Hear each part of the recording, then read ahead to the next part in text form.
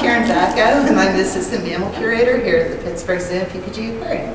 And I'm Roseanne Giambro, primate keeper here at the zoo. And today we're inside our holding area, and we're trying not to get bitten, get a bite from the baby gorilla.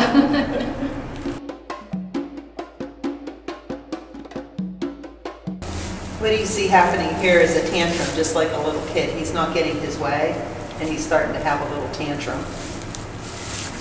So every time he wants to come over this way, and Roseanne keeps pulling him back, and he's, I don't know if you can hear the vocalizations, but he's making little... And he's also trying to bite. He's trying to bite, so he is not happy right now.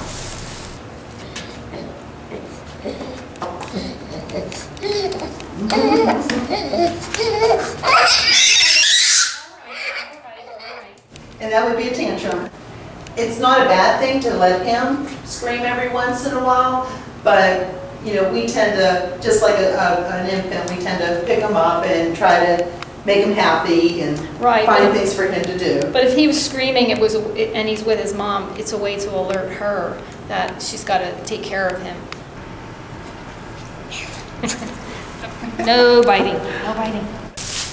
He's just starting to have what we would consider like a little tantrum because he's really coming into his own now, getting his own personality.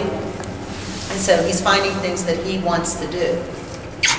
And a lot of times the things that he wants to do, like bite, he is not allowed to do. So, and it's not just us reprimanding him. He would be, if he was in with the family group, he would be being reprimanded too. And he would still have the tantrums in the family group. His own father had tantrums for quite a while, and his mother would just ignore him and let him get it out of his system, not cater to him or anything. He would scream and bite his mother, and then she would just ignore him and he'd get over it. So we can't let him bite us because he's got some pretty powerful jaws right now.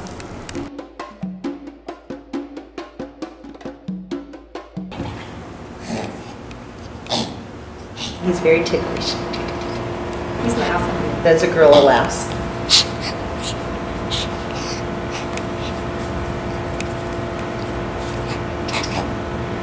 We know all the tickle spots now. We've seen silverbacks go over to their little ones and touch them with one of those big giant fingers and tickle them.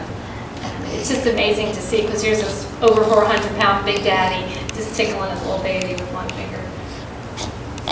When we tell people that gorillas laugh, everybody seems amazed, and they truly do.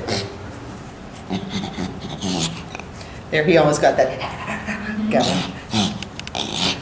Oh, no. No. No biting. No. No. No, you can't bite. No.